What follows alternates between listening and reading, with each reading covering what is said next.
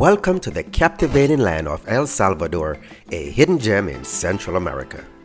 With pristine Pacific coastlines, dramatic volcanoes, and rich culture, this compact nation offers a tapestry of experiences.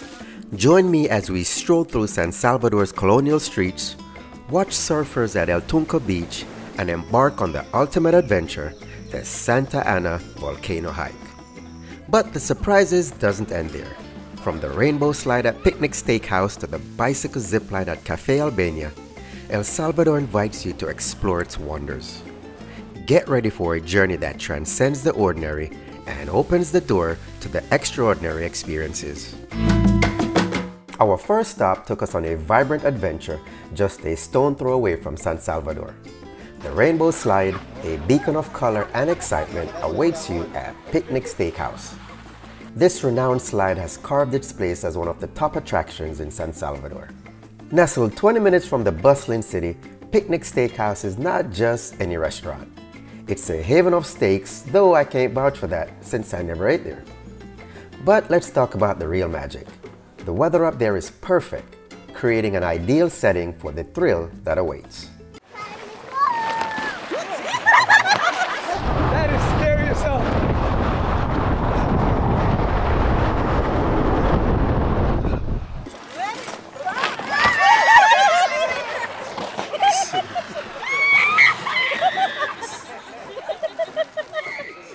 Access to this magical spot is free, but you've got to indulge in the restaurant's offering to unlock the full experience.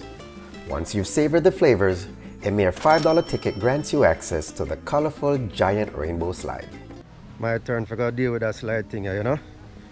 Everybody don't do it already, so my turn, you know.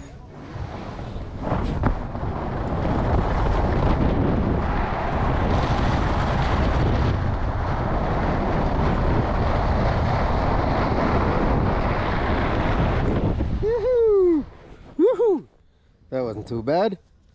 It was good. My heart was racing. Right when he pushed, I thought I was gonna fly off of it, but nah, it wasn't so bad. If you could stay straight, it's not so bad, but me, I was spinning.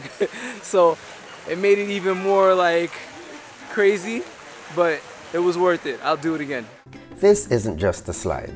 It's a journey into a world of joy and exhilaration. We spent the afternoon exploring San Salvador's historical center, a fascinating glimpse into the past. Museums, churches, and murals create a journey through El Salvador's history. Amid restoration work, the city's charm is complemented by bargain shops, tempting food stalls, and curious visitors. What makes it even more special is the warm welcome from the locals. San Salvador feels like a living museum, urging you to uncover its story with every step. It's a blend of the past and present. Perfect for history enthusiasts, bargain seekers, and food lovers alike. This city welcomes all explorers with open arms. It's a new day and we're at Los Chorros Waterfalls. Just a 20-minute drive from San Salvador lies Los Chorros Recreation Center. Initially, I thought it was a waterfall, but I was wrong, and it's so much more. Locals and visitors alike adore this natural escape. It's like nature's own paradise, waiting to be explored and enjoyed by everyone. This place is beautiful. I expected a little bit more, but it's a beautiful place though. Nice, lush, everything. Beyond being a recreational center, it transforms into a water park. It's a natural spring, modified to enhance the swimming experience while preserving its authenticity. Immerse yourself in the cool embrace of the natural spring, stand beneath the waterfalls, or perch on the steps and let the little minnows playfully tickle your toes. Working night and poison the fish. This place is a sanctuary where nature and recreation intertwine.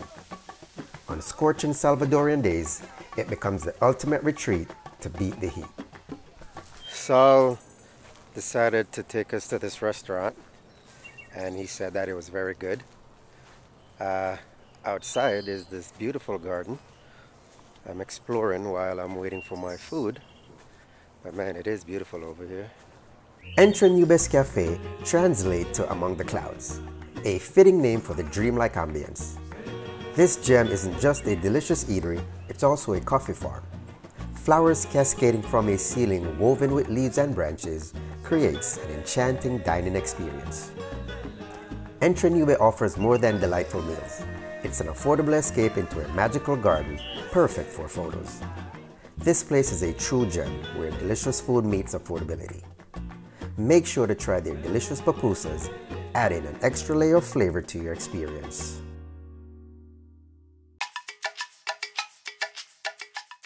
Get ready for an extraordinary adventure at Cafe Albania. This place isn't your typical adventure park. It's a collection of thrilling experiences that spoke to us in a way that others didn't. Our goal at Cafe Albania is to conquer the bicycle zipline, a $10 ticket to redefine what excitement truly means. Here, you're not confined to a single adrenaline-pumping choice. You can opt for a leisurely bike ride suspended high above the ground, soaking in the views at your own pace, or if you're feeling bold, amp up the thrill and surf the zipline with a bit more speed. Our choice, the bicycle route. But the excitement doesn't end there. Cafe Albania unfolds a world of heart-pounding bungee jumping experiences, slides, intricate mazes, and more surprises. Did I mention it's also a restaurant? Due to our late arrival, we could only dive into the main event, the bicycle zipline. The experience was a rush, leaving us wanting for so much more. My shit was rocking back and forth like crazy, man. I'm gonna fall off this bitch.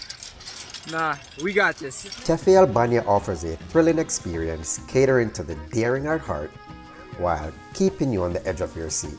It's unbelievable. That's the only word I could use to like describe it. Well, first of all, looking at it from a distance, you see the wires shaking, so you're like, this isn't happening. But once you get out there, it's dope, and just the fact that you're above everything and then taking in the entire environment, it's something that's gonna leave a lasting memory for a while. I'm not one for these crazy things, but I got dragged into it. I got the outer lane, and the outer lane was shaking like crazy, man. It was just bouncing. Actually, I can't speak about the views because my head was just straight. I didn't want to look down, I didn't want to look left, I didn't want to look right. But we did it. Embarking on the Santa Ana volcano hike was the highlight of our journey. The anticipation built during the scenic 2-hour drive from San Salvador, and by 9 a.m., we found ourselves at the base of this majestic natural wonder. Right now we're at the start of the Santa Ana volcano hike. We need about 10 people to start the hike, and we're short that right now, so we're just waiting on a few more people to get here, and then we'll be on the way. The arrival at the parking area marked the beginning of our adventure, surrounded by fellow explorers and guides preparing for the hike. Each group was assigned a guide who briefed us about the cost and the route, a brief conducted entirely in Spanish. So because of the large group, we only had to pay $3.50 per person. The 50 cents is because we have to cross on somebody else's land, and that's their tax that we got to pay them. The journey from the parking area to the ticket counter led us continuously uphill through the enchanting forest. Upon reaching the ticket counter, we secured our tickets. In this area, opposite the ticket counter, there are restrooms for use. This is the only option for using the restroom for the entire hike, so I suggest using it. We got to our first little stop, which is where we pay the government $6 more. Yeah, you know, the government likes to collect money, and this is where the hike kind of officially begins. You know, people over there are getting snacks and steaks and making a number 4 or number 2 or number 1 before we start off on this hike. After getting our tickets, we walked through peaceful forest trails, a welcome break from the steep climb. The rustling leaves and gentle breeze gave a comforting feel, reminding us of nature's embrace. The lush vegetation gradually gave way to a thinner landscape. With every step upwards, the air lightened and the familiar dirt path transformed into rocky routes. Walking along the volcano's side, a vast open view unfolded to our left, showcasing breathtaking scenery. As we climbed higher, nearing the volcano crater, a faint scent of sulfur occasionally lingered in the air. This part of the hike brought a noticeable slowdown, so much so that we found ourselves trailing behind the group. Our pace eased, navigating the increasing challenges of the trail, and importantly, accommodating our young companion, a 5-year-old. Quick little viewpoint while we take a break. Hopefully we're less than halfway there. A piece of advice: tackling this challenging hike with a 5-year-old might not be the best idea. Now, if someone claims the Santa Ana volcano hike is a breeze, I disagree. It's mainly due to this section from the viewpoint to the summit. From here, the path takes a steep uphill turn full of twists and turns, navigating rocks and boulders. This shit was over an hour. Don't fail me now, we're almost there. You can see the ice cream guy. Once you can see the ice cream guy, that means you're almost there. This was challenging. The real treat awaits at the Santa Ana volcano summit, the Emerald Crater Lake. While swimming is a no-go due to its acidic nature, the views are nothing short of magnificent. This is what we came all the way up here for. It was a longer hike than I expected, and then the end of it was a little challenging, but it was worth every second of it because this view, this is unmatched. I can't believe this. The spectacle isn't limited to the crater lake. From the summit, every direction unveils stunning landscapes. The Izalco volcano and Cotopique Lake contribute to the 360-degree panorama of breathtaking scenery. You're granted about a half an hour to soak it all in, but honestly, we couldn't tear ourselves away and stayed longer. This is an umbrella, and that's the ice cream guy back there who sells it. So whenever you see that guy, you know that you're almost at the top. This tastes like a popsicle, but well needed and deserved when you make it to the top. Because my ass was dying towards the end. But I made it! We strolled around the summit, immersing ourselves in the sights and sounds of the surrounding vistas. The payoff is not just in reaching the top, but in embracing the awe-inspiring views that make the Santa Ana volcano ascent an unforgettable journey. Eventually, we began our descent towards the trailhead. It was treacherous. It started off great, then the moment she got on my back, I got exhausted, but it wasn't too bad. It was worth it. Saul got us on this other expedition here. Saul, where are we going? We're going to go to Penon De Comasagua. Okay, and how difficult is it to get there? Difficult. It's like a 5 of 10. 5 of 10? Yeah. You know that we hiked a volcano yesterday, right? Yeah, yesterday was a long day. Okay. My guide Saul suggested a stop that wasn't initially on my list. Here the entrance is free, but you must pay a $1.50 parking fee, and no guide is required for the climb. Embarking on this adventure unfolds a nature-filled journey up this monumental rock, revealing the Salvadorian coastline and the surrounding hills and mountains. The 1.5-kilometer climb to the summit boasts a moderate level of difficulty, 3 out of 10, due to steps built into the rock. At the top, there's no protective barrier, making this point an extreme adventure. Despite the challenge, the effort pays off. The real treasure lies not just in conquering the climb, but in embracing the stunning views that make Penon De Comasagua a memorable adventure. Let's fucking hiking in this shit. Gotta get tired. But we made it to the top. Nate beat me for the first time. Nate got up here way before me. But man, it's like a nice panoramic view of nothing. You like the view from up here? Tell me, what do you see? I see birds, butterflies, bugs, and everything. The last adventure of the day, we're going to go see this waterfall. What's the name of the waterfall? Tamanique Waterfall. Our guide Saul truly put our physical fitness to the test, leading us to the breathtaking Tamanique Waterfalls. This adventure demands some effort, so good footwear is a must. The entrance cost was $7 per adult and a mere 25 cents for our 5-year-old adventurer, including a guide to accompany us. While there are 4 waterfalls, we opted for the 4th due to time constraint. Brace yourself, it's the most challenging of them all, involving a steep downhill and a steep climb on the return. Navigating big rocks and stones, we reached the reveal of the Tamanique Waterfall, the tallest among the four, cascading into a natural pool. Woohoo! Come on, Avi! You could do it, Mama! Yes, David, you make it. Just take a jump in the water and watch out the crossing. I don't like you have no fun with that picture. This felt more like an hour.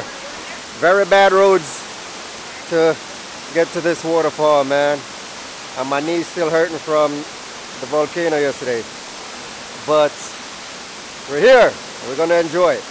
The water is refreshing, inviting you for a swim or at least to feel the cool droplets on your face. We cherish the sense of freshness, spending quiet moments admiring the beauty of the place. I feel so beautiful. All right, little one. That's our 5-year-old misery. There's been a little headache on the trip. But that's the view, and this is where we end the day. Last day in El Salvador, and we're here at the Kiosko San Francisco restaurant that's overlooking the beautiful, stunning lake. Just an hour drive from San Salvador lies Kiosko San Francisco. More than a restaurant, it's a haven for an afternoon drink or coffee with friends or family. Here you can indulge in the Salvadoran traditional foods, all while basking in the panoramic views of Lake Ilopongo and the delightful climate. While I can't vouch for the full menu, I can say their fries left a good impression. It's not just about the food, it's an experience, a moment to savor simple joys of good company, scenic views, and a memorable afternoon. Last stop of the trip, Playa El Tunco. This is where a lot of the surfers come and get their surf on. Visiting the beach is a must, especially when it's close to where you're staying. El Tunco, a beach town synonymous with surfing, relaxation, and pure chill vibes. In recent years, this once tiny beach town has transformed into El Salvador's most visited destination. Not too long ago, El Tunco was a local hangout. However, the town's reputation skyrocketed internationally after hosting various surfing tournaments. Interestingly, the town gets its name from a distinctive rock formation on the beach. Some says it resembles a pig with its leg up, a testament to people's vivid imagination, but I don't see it. For those seeking affordability, a laid-back atmosphere, and good vibes, El Tunco is the perfect retreat. This is our guide and driver, Saul. If you come to El Salvador, you better call Saul. Thank you so much. Will be a pleasure to work for you. If you're interested in learning more about Central America and exploring volcanoes, I recommend watching my next video featuring a drive to Volcano Acatenango in Guatemala.